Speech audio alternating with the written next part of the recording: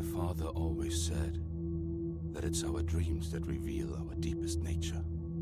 If that is true, then I'm lost.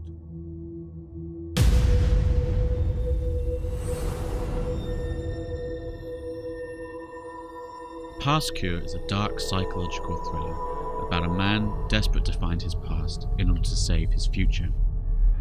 The story is told through the dark dreams and twisted reality of Ian, a soldier suffering from severe memory loss and demonstrating a dangerous and unstable mental condition. 3 years after going missing in action, Ian's found wandering the side of the road with no idea where he'd been, who took him, or how he managed to escape.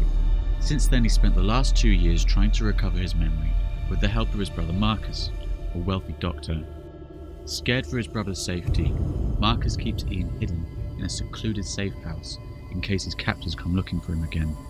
But there's also another reason why Marcus is keeping Ian hidden. Since his disappearance, Ian has somehow gained some incredibly powerful mental abilities.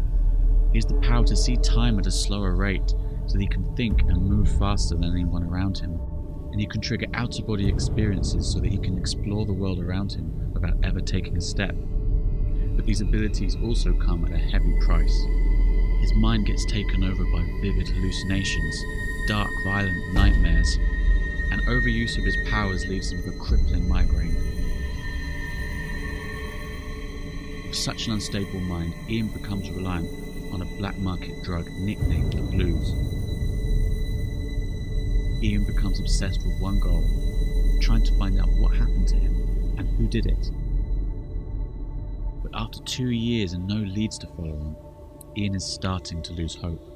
But one night, everything changes. Every night, Ian dreams the same dream. He wakes up in a room with a single weapon and is constantly chased down by sinister figures made of porcelain. This one night, the cycle is broken when his dream is interrupted by a woman he thinks he's seen before but can't remember. He doesn't manage to get to her before the dream ends, but her arrival signals the start of a dramatic course of events. The following day, Marcus calls Ian with a lead on the medication that's keeping him alive. A large quantity of the drug is going to be sold not too far away. If Ian can reach the seller before the buyers do, he might have a chance of tracking the medication back to where it was made. The problem, though, is that the buyers are an incredibly dangerous organisation. Ian knows he's possibly getting out of his depth. With his condition getting worse and his paranoia getting stronger, Ian starts to get the impression that his dreams and his reality are merging into one. Ian is therefore left with no choice but to infiltrate the deal and get to the makers of the medication before he succumbs to his powers for good.